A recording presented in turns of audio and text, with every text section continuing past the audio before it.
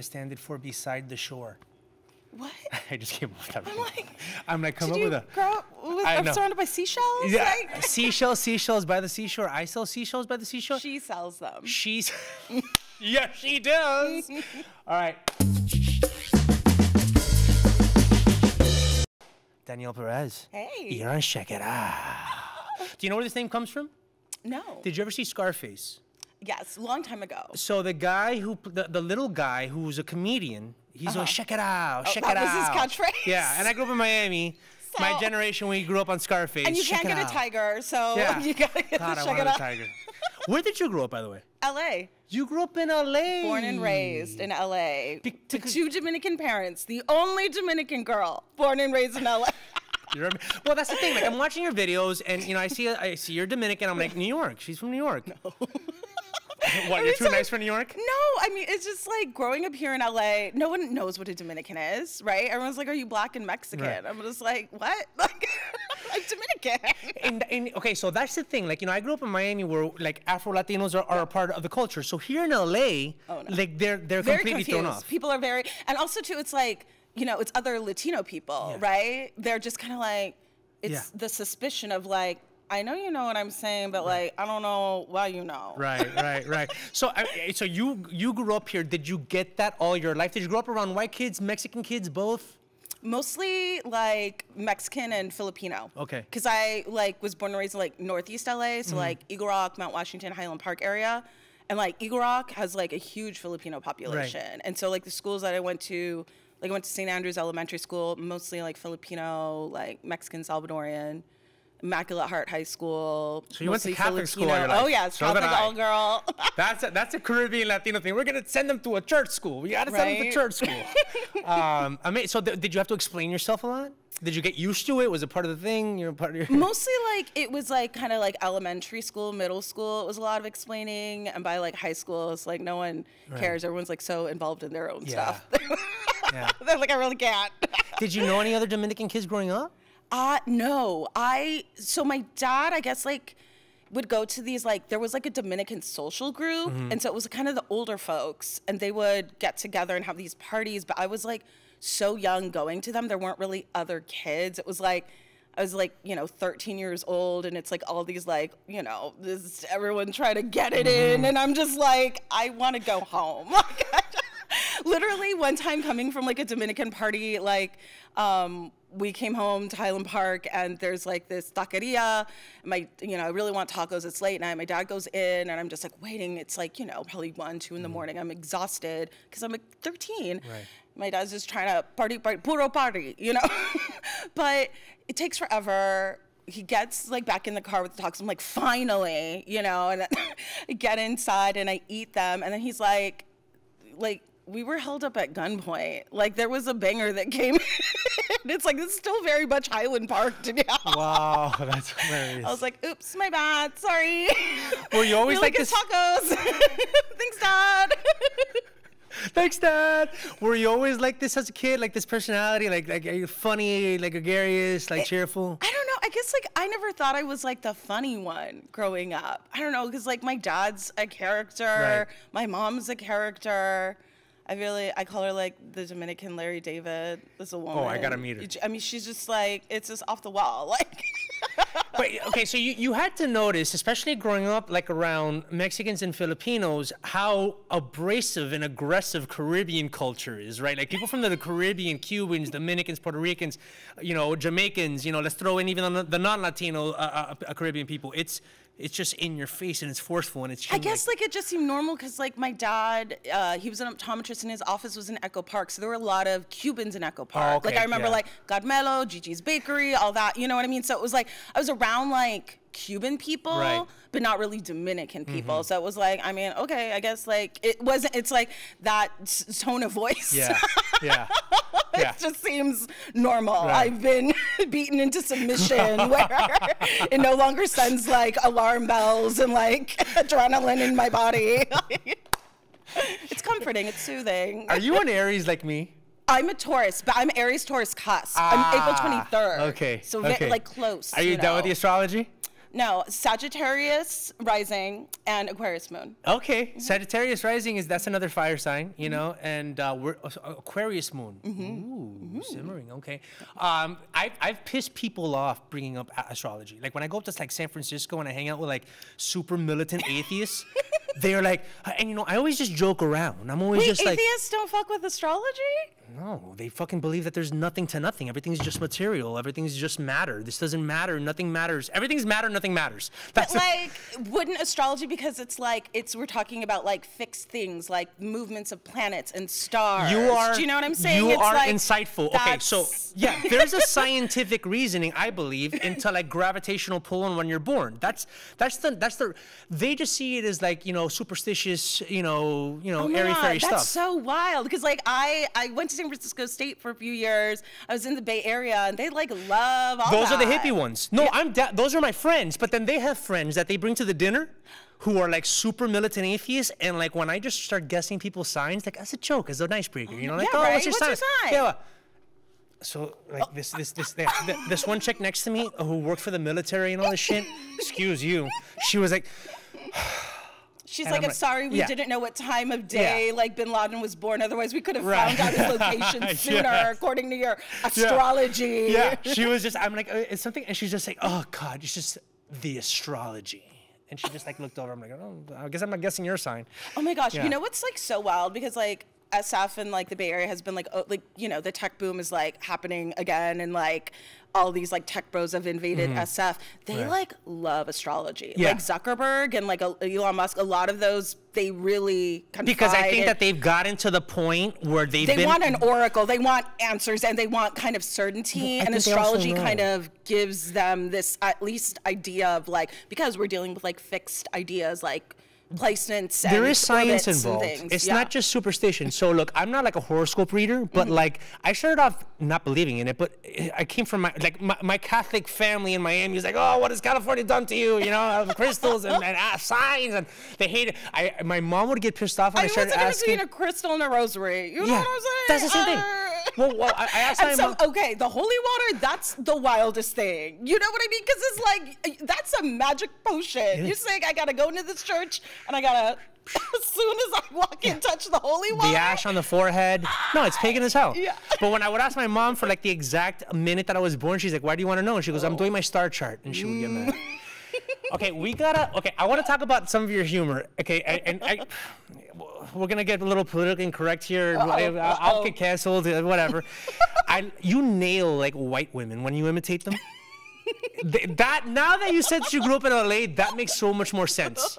Like, is it because you have like white friends and you just like, you know how to imitate like the perfect white girl, the brunch thing? I love the brunch joke. By the way, I'm straight. I'm a dude. Love brunch. You love brunch? Yes. Okay, Sunday brunch is... It's sacred. Dude, because you can kind of like drink. That's, I think, what makes brunch so wonderful, right? It's like it's not brunch unless you're having a cocktail. Right. Otherwise, it's breakfast. But you have a great joke about you know, are you giving the server license to spit in your mimosa? What is it that you said that day? Is it possible? Oh, is it possible? Yes. I'm just always asking the server, is it possible just being that girl? It's like, I know it's not on the menu, but. Okay, are you the type of person that like has a bunch of, you know, adjustments to the order? I'm not terrible. I'm not awful. You know, you say it with a smile. Right. And also, it's a question. Yeah. You can say, we don't do that here. You know, you can tell me, you can put me in my place. So I have a girl that I hang out with. Not? She really has like a lot of, you know, instructions and adjustments for things, you know, and they never get it right? Oh, and I see it coming. I'm trying to like, you know, so she tries to order a drink a certain way, and I'm just looking at the server who's trying to like ask, and I just look at them and I'm like, good luck. And she's like, I want it cold, but no ice. You're like, she's like a hot, you know. No, well, it's kind of like a margarita, but with lime juice, not the mixture, or just a splash of the mixture. What kind of mixture do you have? Is it organic? Is that all these things? And I'm like, no. At that point, and see, here's the thing. Like, I feel that where it's like, this is what I want. Right. But you're dealing with someone who works in customer service. They're just trying to get their job done. At the end of the day, they have people behind you. Tequila, soda with extra lime. Right. Girl, it's done. It's done. That's it. That's what you want. I mean, they don't make the mixer here. It's from a bottle. Otherwise, you would be ordering the bespoke margarita that they have on menu. Bespoke? Wait, what's bespoke? Bespoke, you know, just like artisanal, just crafted, handcrafted. You're freaking sophisticated. I'm just bougie. You are bougie. You are bougie. But I think that you've been sent to put bougie on its head, to turn bougie on its head with your humor. So getting back to like a lot of your stand-up, obviously there's a lot of family, and we're gonna get to the family first. But like your friends, like so what are your friends like that you got all this like the brunch stuff, the the white friends that love to pass casual racism by you, like you give them like you're like that friend of theirs that they can just like. Oh God. Where does it all come from? Oh yeah, no, that was. I mean, the Women's March was a real. The first Women's March, it was a real mixed bag. It was like pussy hats, and then people with All Lives Matter, and it's like not everyone's getting the memo here. I think that's not everybody.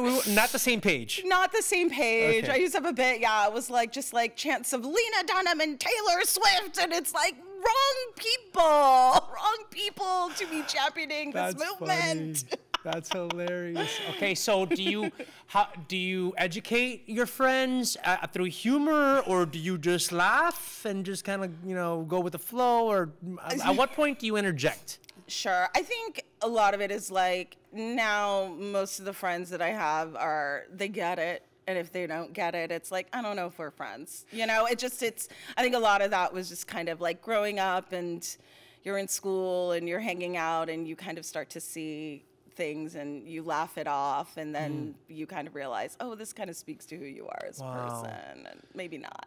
Now, have you ever had a friend that has gone to a comedy show and seen you kind of bring up something that they did in a joke, and then the light bulb went off in their head? No, but a few of my friends who I went to their bachelorette parties haven't seen me do my bachelorette party material. Okay, can I be there when you start doing the material when they're there? It's all good. That's hilarious. I want to be there when that happens. Yes, and they're gonna be. But also, they've been married for many years, and they're fine now. It's enough time I think has passed where we can all laugh at this. But like, okay, so I live with like my bestie Giance and her boyfriend Pat, and I make fun of them, and they're fine with it. Like they're keto, and that's really sad. At least they eat cheese, right? Every day it's a struggle. But imagine eating so much cheese that you crave a leafy vegetable. Like, imagine doing that to a person. Wow. I don't want to live in that world. Oh, neither do I. Neither do I. All right, let's talk about Nana. Nana? How do you say Nana? She's your grandmother on which side? My mom's side. Your mom's side. Yes. Okay. So I have, my grandmother, my abuela Lola, is sacred to me. She is ballsy, cantankerous. She will crap on anyone at any time. She doesn't care what anybody thinks. I feel like her and Nana would be great friends. Yeah. So tell me about your relationship with Nana and how that's gone in your Oh my life. God. Nana's a character. I mean, she really... The thing about Nana, I mean, she calls it like she sees it, right? Like, oh my God. She always obsessed with the pelo liso, always pelo liso. The fact that my hair is curly right now, I mean, just an egregious, an affront. I remember like in the pandemic, I was hanging out with like my mom, my sister, and we were like outside and all of our hair was curly. Cause usually, we get like blowouts, we straighten or whatever. I was like, if Nana saw us right now, she'd be so angry. Like she would be furious with us. But like, I don't know, she's a woman that when my mom, like, she's hippie. My mom's very hippie dippy. She went to like Boston Ceramic School and stuff like that. And so she like dyed her hair with henna. My mom's like, in her 60s. My Nana's, an older woman. She sees her and she is just like, what's up with your hair? She can't stand it. A week later, my mom gets a check in the mail and literally it just has a post-it on it, like, por su pelo. Wow. That's it. And so then I called up Nana and I said, I heard you were subsidizing hair care. And I was like, I'm going to need a check too. She's like, but your hair's really nice. I was like, that's because I spend money on it. And I'm out, so I need more. Right. I did see the Instagram video where you talked about getting taken to get a haircut when you were young by your Nana, and then they just cut off all your hair. They just cut it off. All the hairdos that you had. Oh my gosh. All the short hairdos. It was so fun. Oh my gosh. I wore like, I want to say almost like 10 wigs in that because I played like my Nana, I played the hairdresser, I played like me as a little kid, like my mom, like it was That's awesome. How'd you get into comedy? Let's get into that origin story. Oh my gosh. So my bestie Madison Shepard, also amazing stand-up. She was living with a stand-up in Hollywood, and we went to a few of his shows. The third show, I was like, he's not funny. I'm funny. Madison, you're funny. And I texted her. I was like, girl, how do we do stand-up? And so she was like, oh, okay, we go to open mics. So I found an open mic in Hollywood at Rock Paper Cafe. It doesn't even exist there anymore, but we went. It was a Saturday. I really thought we were just like gonna observe, like see, check it out, what's going on. She's like, we're so brave. I was like, we're brave watching people speak in microphones. She's like, no, we're brave because we're about to speak in microphones. I was like, what? Had nothing prepared. She wrote my name down. I got up there. I just started talking about my life, and people laughed. And I was like, oh my God, I need this for the rest of my life. Like, I've never done heroin, but stick it in my veins. Like, this is it. That is awesome. That is awesome. And so at what point did it become professional? I mean, like now are you touring at all, or are you? I am working on the tour. Okay.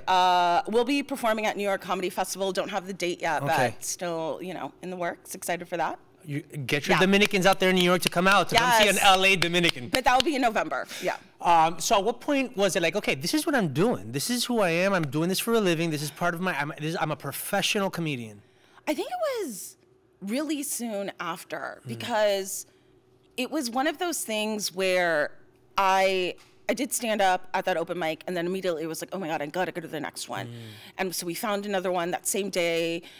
Oh my God, the Lexington, right? And like Skid Row, LA. And like we go there and, get there early, number 24 on the list. I mean, just like they're waiting for hours. And I get up and I bomb. But I was like, I want to fix it. I know how to fix it. I can make it better. And I think just because I started in LA, you see people like achieving like the landmarks and the dreams. Like one of the first kind of comedy hangs I went to was like seeing like Alan Strickland Williams like do his Conan set at Echoes Under Sunset with like all the other comedians in the community, and kind of being like, oh, okay, so that's like a goal. That's like a real, you can like actually achieve that and do that. So I just have to like stick with what I'm doing and like treat it as like a job. Right. And so at what point did you get into acting? Before or after? Was the goal always to act?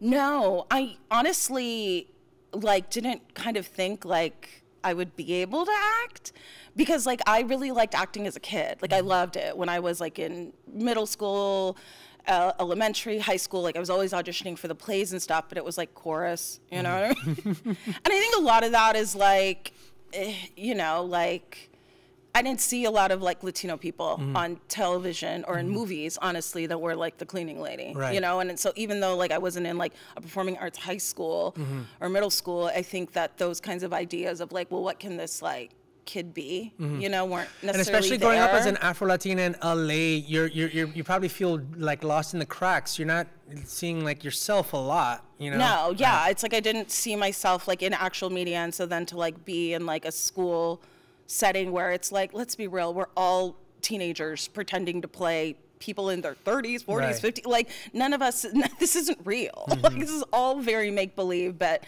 I think even like these ideas of like, what's an ingenue and what should she look like or be, I didn't fit that.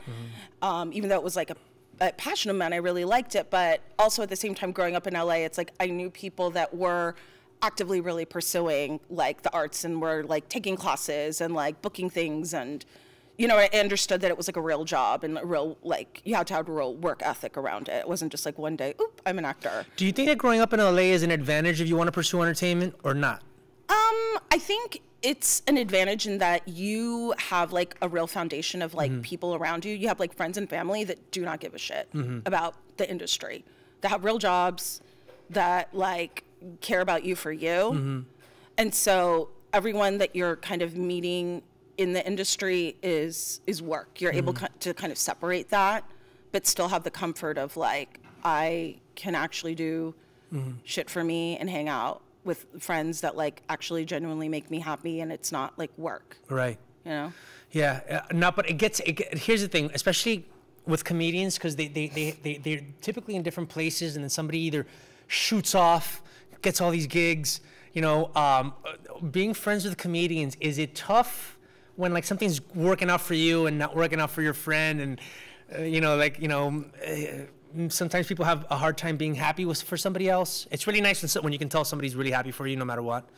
So is that dynamic like a reality, like being friends with like other actresses and comedians and stuff like that? I think for like my real friends, and I think, that comes with like, it's like, who are like my people that I really like ride with.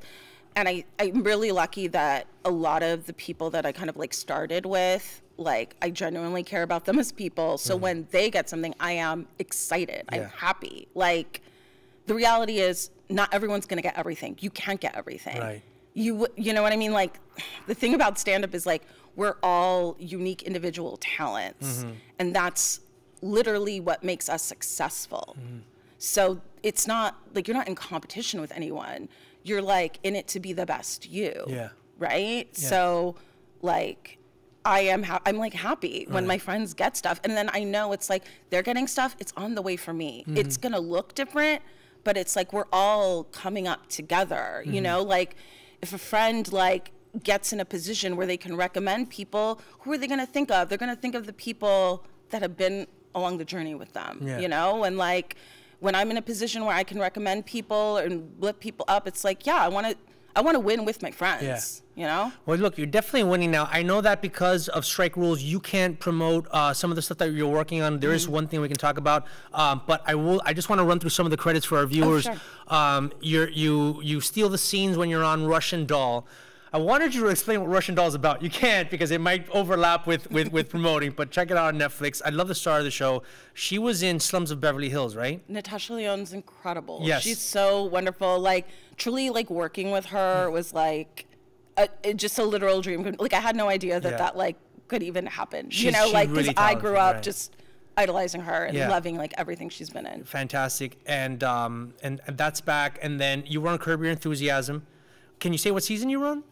The latest season that's streaming. Yeah. That's streaming right now. Okay, I gotta check it out. Have I seen the last season? And there's like I know I'm like really walking the line, but there's another really amazing Latina who was like, it was like her breakout in that season, and she's incredible. Okay. And you have to, like, I'm obsessed with her. When I saw her, oh my God, it's like I know the character she plays, but I don't remember.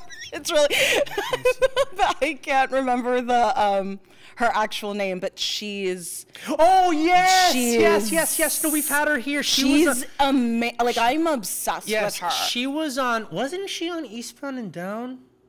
No, there was another one that she was on. With like a Studio Network show, right? That she had like a recurring guest star on. Yeah, an HBO show. But hold on, but Latino on Caribbean. The faces she makes. She's so good. I can say she's just like, it's like, oh wow, this girl is like she's a superstar. Kayla like, Monterosa Mejia. Yes. Yeah. Oh my God. The dancing and then the whole thing is that she has to. Her physicality is like, that's what's like so incredible. It's like her physicality is so cool, but then also just the way she chooses like to emote, like it's just all like her brain must work in just like a truly amazing different way. Totally. Because it's like, it's really cool to watch. Well, I love when somebody plays like a purposeful, like, so she basically plays a bad actress that Larry has to have in a show to get it done. It's a typical Curb Your Enthusiasm type of weird plot. And like the studios, and I think it's Hulu, they're the people in on the show, which is weird because the show airs on HBO. Wonder, like, do they get permission to do? Anyway, they basically are like, what is going on? But he can't explain why she has to be on the show, and she plays it like this actress who's just either really over the top or just really understated, and it's just so funny. All right, so I gotta have her on the next batch of Check It Out. Now, the project that we can talk about, because it's produced by A24, who signed an interim agreement with the producers. Yes, we love it. It's A24, and it's called Dix the Musical. Yes. What is Dix the Musical about, and what's your role on this project? Oh my God. Okay, so Dix the Musical, it's about two identical twins who were separated at birth, but now are captains of industry and big, busy businessmen, and they got big dicks, and they want to sing about it, and they want to get their parents back together. It's basically Parent Trap. That's hilarious. Who are the guys that play the dicks? It's Aaron Jackson and Josh Sharp, and so they're guys like out of UCB, like New York. York, and it was like a stage play at UCB, and like they've been like literally, I think like the inception of it was like 10 years ago. Okay. And now like Larry Charles is directing it, directed Borat, directed Nice. lots of Curb Your Enthusiasm, and yeah, And and what do you Megan Thee Stallion. Megan Thee Stallion is in it. Her feature film debut. Nice. Bowen Yang's in it. It's like a stacked, crazy, wild, cool cast. I can't wait to see it. And so now this is a film Yes. that's called Dix Dix the the Musical. Musical, yes. And your role. I'm in the opening musical number. Yeah, so I get to interact with the Dix. I get to smoke. I get to sing and dance. It's very fun.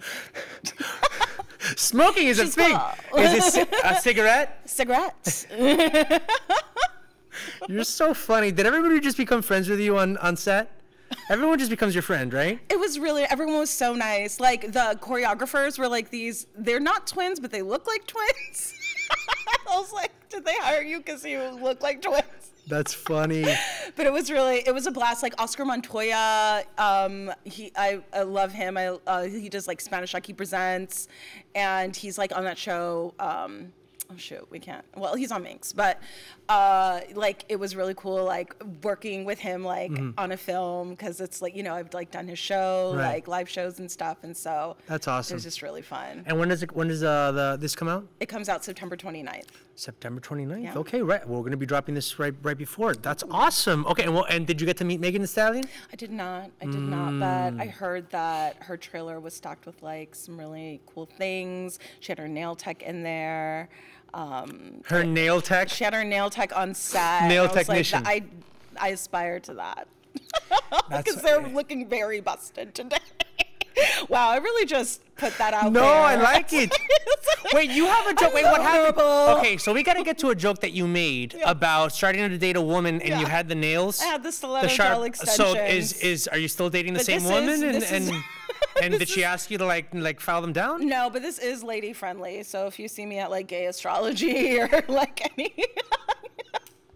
Cafe Semi-Tropic, and we're good to go. Don't have no fear. That's right. Do you know Jade Catapretta? Oh my God, yeah, she's so amazing. great. She's so funny. Okay, so she's another female like in love, comedian who's right? now also dating a Yes. woman. Is there I don't often get into like people's personal lives if they don't want to get into it, but can you tell me about what that's like and I mean, I guess you know what it is? It's like I feel very like shy around women because it's like I don't want to like treat a woman badly or poorly. You know, like men, who cares? you don't want to add to her trauma? I don't, because I know it's like she's lived through so much. I'm a woman, and like to add to that, I wouldn't. But also too, I think where it's like you can. It's like sometimes it's like, okay, I think they are like, are they into me like as a friend, or like, is it more like, are they just like a friendly girl who's like, oh yay, girlfriends, or Right. like, is it like, ooh, you're trying to Right. have a little. But I girl feel time. well. I feel between women, it's easy to like back out of that situation if it turns out that you misinterpreted. But with a guy, it's like a line that's crossed. Really? You know, like if you're with a guy friend and you don't know if okay, maybe is he picking up a mixed signal. I know with guys it should be like clear from the get-go. Is that what you're thinking? Like, is there any misinterpreted? I guess the thing is because I think I just like have a finer like gaydar, for lack of better terms, like with men. I don't know, like Right. just I've like, you know, I had like a gay friend in high school. I didn't know he was gay. You know what I mean? Right. But then it's like realizing like, oh yeah, like but just like, you know, go to gay clubs a ton, like in SF, Right. and like even like it just I've always had a lot of like gay male friends, and there aren't really like, I mean, there are more now, but they're not really a lot of like lesbian bars or do you know what I mean? It was like, well, we also too like gay men, like in terms of like LGBTQIA like activism stuff. It's like white gay males like are very centered in that. So it's like I feel like I can pick you guys out, but I don't Right. necessarily know what like gay woman or queer woman. It also too, I think like because like I didn't really like come out or like identify until like my 30s, you know, it's kind of taken, you know what I mean? It wasn't like I was like a little kid Right, and it was right. like, I love girls, you know, but it's like maybe if I was kind of raised, and it's not that my parents aren't like tolerant or anything. And like I grew up where like literally all my neighbors were like pretty much gay, like Maureen and Irma, Larry, Larry David, or Gary and Larry, Gary and Larry. But like, it was like culturally, do you know what I mean? Where it's like, oh, being queer, like people are just queer, people are just gay, you know? It was like kind of being raised in a society where like, well, straight is the default. Right. So you kind of just assume like, okay, I'm straight. Until you're Especially, like, maybe not, you know, it's a spectrum. Okay. I guess like that's the thing. It's like, it's a spectrum. Like, it's not like, do you, you're all fully one or the other, maybe. Right. Maybe some people are, but I Right. think most people are somewhere in the middle. There's So a unless you Kinsey think, scale, right? Exactly. So unless you think it's like a thing that you can explore, you're not necessarily tapping into it. I like it. I'm down. Last thing before we go, before I ask you the last question, is there anything else that you needed to promote in these days of tricky? I can't promote this, can't promote that. We got Dick's the Musical, we got your stand-up. People can go on your Instagram and see you're performing here in LA. You'll be in New York for the New York Comedy Festival. Yes, in New York in November for New York Comedy Festival. But I'm gonna be on this really cool show. It's really fun. It's kind of nerdy, which isn't my vibe. Okay. She's a cool girl. She's a fun girl. But it's called Crossword. Nice. The puzzle show. Zach Sherwin hosts it, but I'm going to be a guest like puzzle solver. And I did it years ago before the pandemic. He's created a brand new crossword puzzle with like this guy who like went to Harvard that does like crossword puzzles for like New York Times or something. It's like all these brainiacs and I'm a ding dong trying to solve it. Nice. That's amazing. Yeah. So it's a live show at Dynasty Typewriter on the 19th. Okay. Well, I might go check it out. I got a feeling you're gonna get a lot of the answers right. All right. Last question. Are you really a hoarder? Because I saw that you were on some hoarding show where they kind of tried to, organize your closet. Did my sister put you up to this? Yes, she did. Oh my God. No, Nana put me up to this. Well, you and Lilac. Nana and Lilac and you. Yeah. No, I am not a hoarder, despite what my sister alleges. Even though I still have that treadmill from The Price is Right in my living room in a box, I'm not a hoarder. But I did have a life change. My closet was transformed by Katie French, the creator of Laugh Cry DIY, this amazing like makeover YouTube channel. She's actually Chris Estrada's partner, and she's a great, hilarious comedian. But if you want to see me just fail repeatedly to do things like drill and paint and craft, and have a beautiful closet at the end of it, despite my best efforts, check that out. It is very cool. Danielle Perez, you've been on Checkitow.